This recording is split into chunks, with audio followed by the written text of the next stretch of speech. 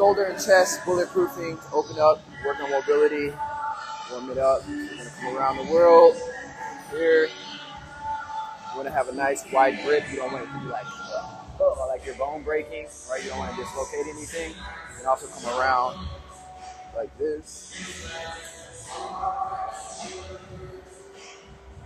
Right? You can do lat spread, so you're gonna pull it.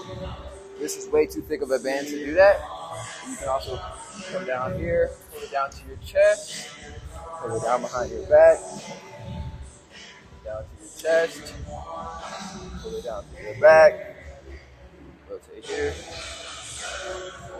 down to your chest, right? Now pull up, right? Pulling your chest up, boom. Maybe pulling it behind your head here. Hold the band as you do it. This is going to warm up your lats, also your shoulder mobility. Yeah, so when you really are in the gym, you start to know everyone. It becomes your second home, right? You make friends, and that's the fun in it, you know? The gym can be intimidating at first, but the more you come in here, you're going to make friends, you're going to see familiar faces, and it becomes like that second home. It becomes that club on the weekends, right? And it honestly feels way better than going to the club, because instead of waking up and being hungover, you feel accomplished at the end of the night, and you wake up in the morning and you're still on track with your goals. You know, you're not hungover, you're not feeling like shit. But if you do go out and drink on the weekends, which I'm not saying it's bad, but just my non-negotiable is if I go out and drink on the weekends or at night or whenever, next morning I have to work out. So make a rule for yourself, right? Because, yeah, it's harder to work out when you're hungover, but, you know what I'm saying, you're going to sweat it out and you're going to feel better. Honestly, that's the cure to a hangover, is working out. So that's my tip as well. If you go out and you drink, next morning you have to work out. That's your rule. No matter what, you have to work out. No matter how hungover you are, you have to work out, sweat it out, and you're going to feel better. It's going to be hard as fuck to get started. It's going to be hard as fuck to get through it, but you're going to feel way better after. So I just stretch out my shoulders. Before I get into my chest, I'll do this in between. I'll do this before, do this after. Chest workout that I absolutely love doing is simply just arm swings, right? We want to open up our chest. So as I swing, I'm swinging with my palms open, right? And then I may turn my hand and chop this way. So I'm doing it with different directions. And then we can come here.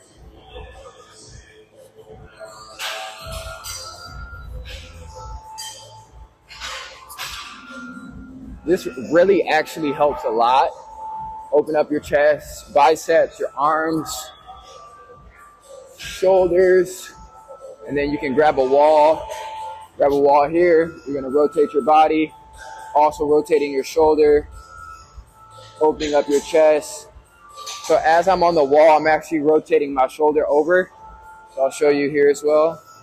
So you use the wall to stretch out your chest. So you're going to grab the wall. You're going to open up your chest, and you're going to feel a stretch in your chest. From there, you can rotate your shoulder over and stretch out your shoulder. And I do this before, after, during, in between. Always stretching, because as you lift more, you're going to get more and more tight.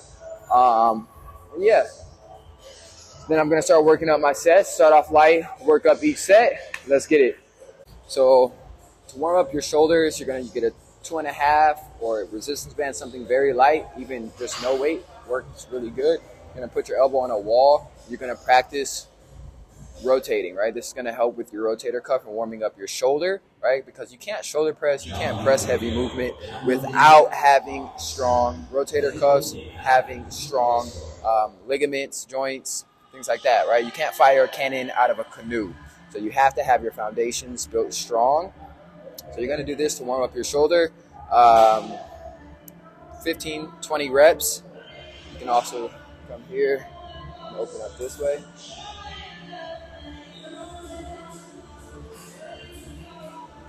So again, your elbow is onto the wall, your wrist is onto the wall. You keep your elbow in one spot.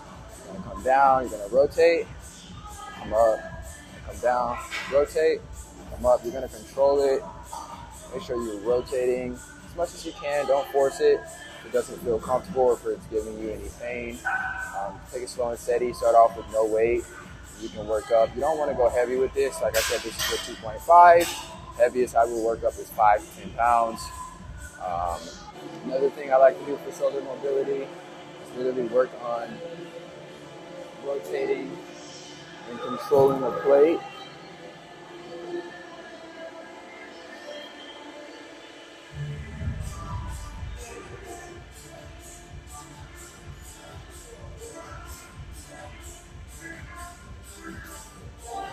Play with it.